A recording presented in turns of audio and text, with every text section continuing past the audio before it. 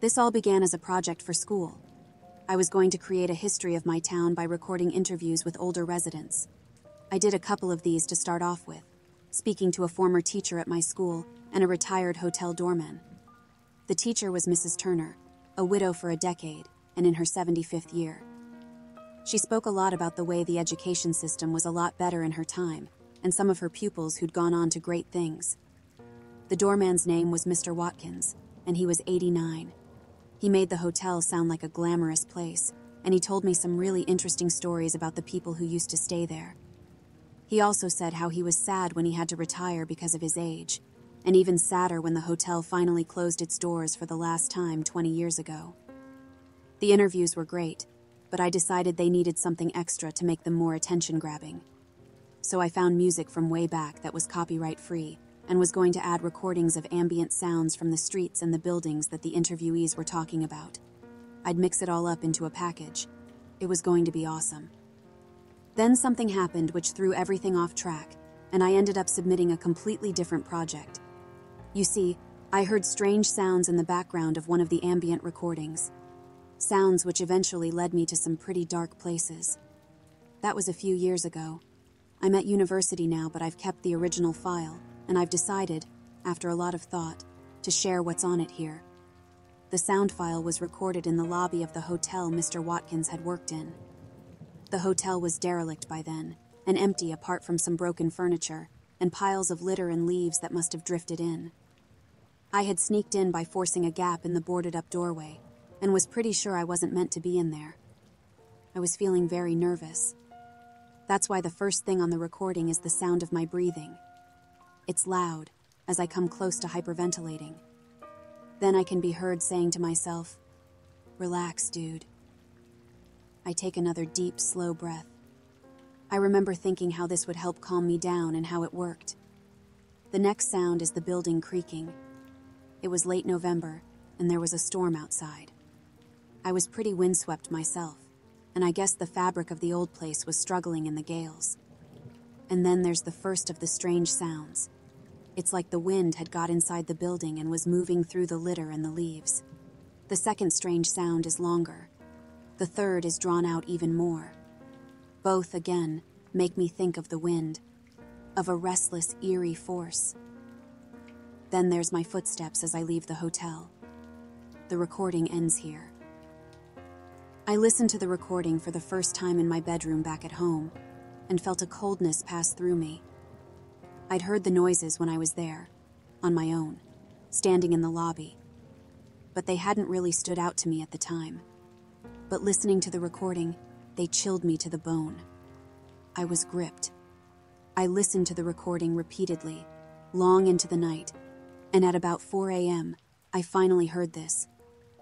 The first sound is actually a voice saying, "Please." It's a girl's voice. The second sound is her saying, "Please, help me." The third sound is her again. She is saying, "I just want my Millie, please." The more I listened to the recording, the more I became convinced this was what had been captured.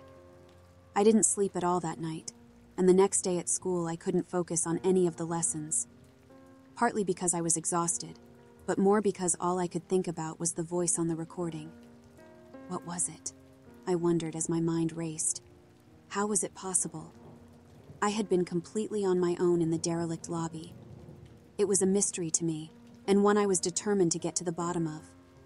I decided the best place to start would be by going back to see the doorman, Mr. Watkins, and asking him if the words on the recording meant anything to him. He lived in a care home for the elderly, and was looking even frailer than when I had interviewed him. He shook my hand in an old-fashioned way and smiled at me and invited me to take a seat. I settled into the armchair opposite him and told him what had happened. Then I asked him, "Was there a Millie at the hotel?" Perhaps she was on the staff or a regular guest. And when I did this, everything changed. The smile disappeared off his face and he wouldn't look me in the eye. Then he started shouting for one of the carers, started saying how I was bothering him, and they needed to make me leave. I was hustled out of there double quick. I don't mind telling you I was pretty upset by this whole experience and confused. I'd clearly upset him. and I wished I knew how I could make things better. The possibility of solving the mystery of the recording also felt to have diminished. With all this playing on my mind, school days kept coming around, and weekends dragged, and I started to wish I'd never been to the hotel. In fact, I decided, a couple of weeks after seeing the doorman for the second time, I was going to delete the file and forget about the whole lousy experience. And then the letter came. The address was handwritten, and inside there was a brief note wrapped around another piece of paper. The note said that, sadly, Mr. Watkins had passed away in his sleep, and that before he died, he had requested that the enclosed letter be passed on to me. My hands were shaking as I unfolded the letter. This is what it said. I've carried a secret around with me for a long time now. It's something I am ashamed of, and that has made me hate myself through many a long, sleepless night. I thought this would never change, and I'd take my secret to the grave. But then you came along. I enjoyed meeting you the first time, and I was happy to talk about the old times at the hotel. The good times.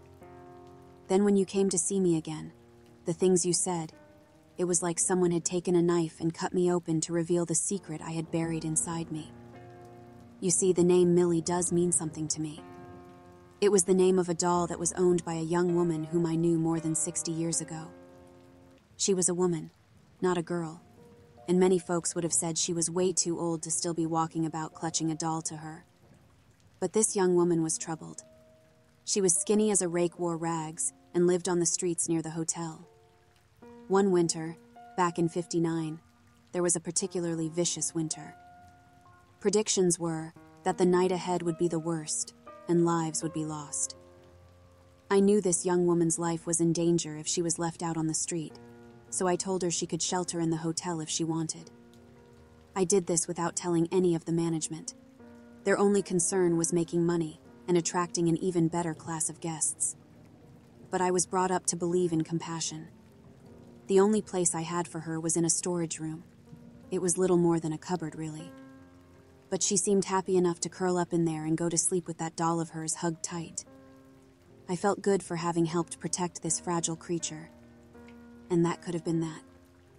The night passed, and she could have left, and there would have been no trouble. Only one of the front desk staff, who had aspirations to be a boss, found the girl fast asleep in the storage room and yelled for the managers. This was just before I started my shift, and when I turned up for work, I saw there was a commotion in the lobby of the hotel. The young woman was in there. Tears were streaming down her face, and she was shouting over and over for help, for her Millie. Somehow she had been separated from her doll, but the managers didn't care. They dragged her out into the street and left her sobbing and still begging for her Millie. It broke my heart, and I went searching for the doll so I could return it to her. But there was no trace of it in the storage room, and I could not ask around, because the managers were in a rage and threatening to fire whoever had let the woman into the hotel. So I left it. I turned my back. A few days later, I heard the young woman's body had been found by the side of the road. She'd been struck by a vehicle, and they'd kept on driving as if she'd had no worth. She was buried in the city cemetery with no headstone and no service, and I could never find where she'd been laid to rest. Could I have done more to help her when she was alive? Yes. Should I have done more to help her? Yes. But I did not. I was too scared of losing my job. You're only a kid, and a good kid, it strikes me from the couple of times we've met, so I don't want to pass my burden on to you. But I think you've a right to the truth as I know it. As for the voice that you claim to hear on your recording, I have no explanation that can be set out in a reasoned way. But now I have calmed down and had the chance to think. I wonder, perhaps there is a way that things can be set right. If you receive this letter, and you can forgive me for the way I treated you, perhaps you could come see me again, and we can talk. The letter was signed, Yours in Hope, William Watkins. After I had finished reading it, I put my head in my hands, and I cried myself to sleep. When I woke, I finally thought I understood what was happening.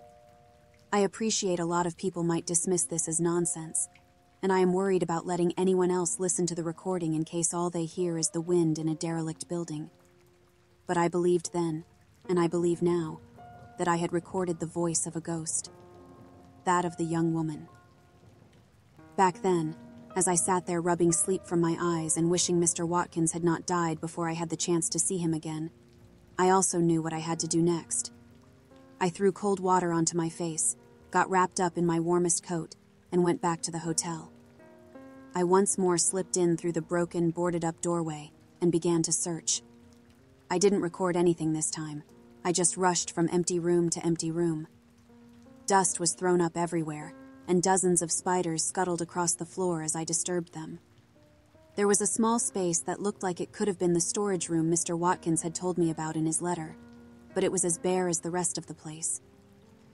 Then, just as I was giving up hope, I saw a stack of boxes tucked away in a corner. I opened one and found scarves, gloves, and umbrellas. Another box had fancy-looking crockery in it, and another old glossy business and lifestyle magazines. I figured these were all things that had been gathered up as the hotel was closing and were meant for disposal, but no one had ever got around to it. I opened the last box, and my heart took a little leap of joy.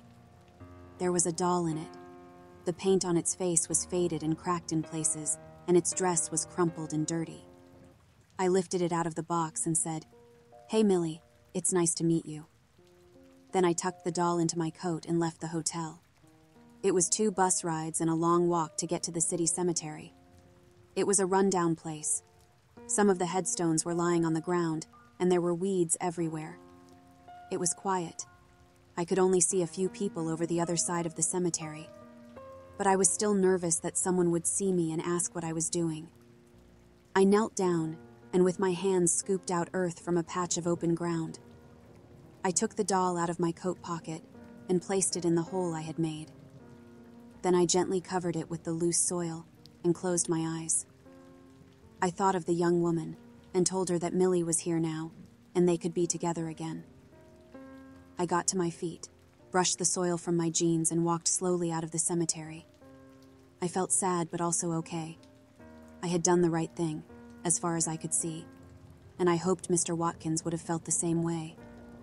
And now there was only one more thing to do. I returned to the hotel lobby for the final time and made a recording. I listened to it when I was back home. All I could hear on the recording of the lobby was silence. There was no wind, no voice, no spirits hurting. There was peace. It was over.